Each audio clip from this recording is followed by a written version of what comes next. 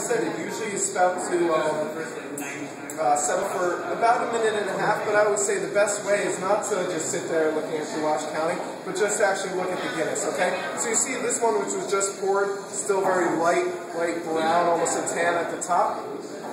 And these ones which were poured first, these ones are now completely dark, okay?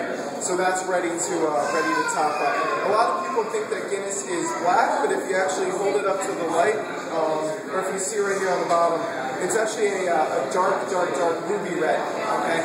And that's from the roasted barley that gives it that color, okay?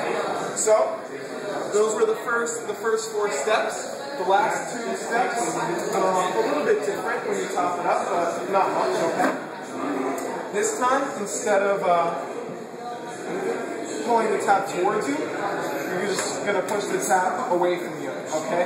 Yep. Now, you're going to hear a little bit less of a hissing. That's because when you push it away from you, it's not mixing in as much nitrogen gas. It's pretty much just pouring out pure Guinness, and that's just to top it up, all right?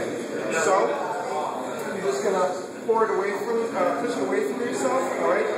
And, you know, don't stop right here. Perfect kind of Guinness should be flush right with the top of the glass. We're going to top it off. We're going to top it off? Yeah, right to the top. So once you see the kind of white creamy head getting to the top, you stop, okay?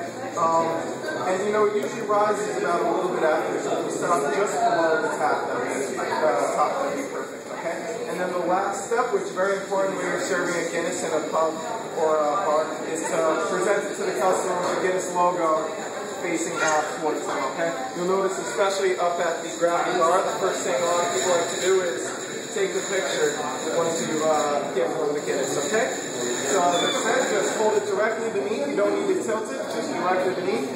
Push away from you. Get right up to the top, and then when you're done, you're serving it to yourself, so when you're done, run around the bar real quick. Exactly. Is this an all-you-can-drink buffet? No, unfortunately not. We have people here until closing time.